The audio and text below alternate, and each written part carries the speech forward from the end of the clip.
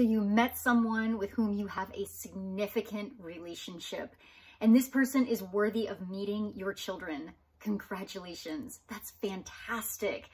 But you might be feeling a little bit nervous about introducing your children to this person.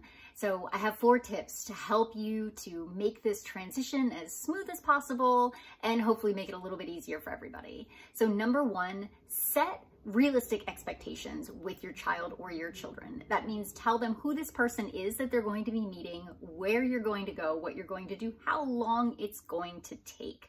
Number 2, share an experience together. This can be something like going to the movie or seeing a play. These things are great because it allows a lot of personal space. There's no awkward conversation while you're all just watching the same show. So something like that, or drawing or painting, something that allows some autonomy.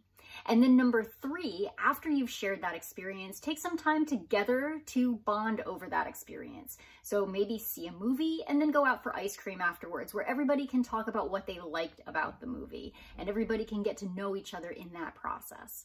And number 4, this is the most important, of course, when it's over, take some time to be open to your children, get their feedback, see how they're feeling, what they're thinking about things, and you can use that information to plan your next activity or your next meeting. Hope this helps. Thanks for watching.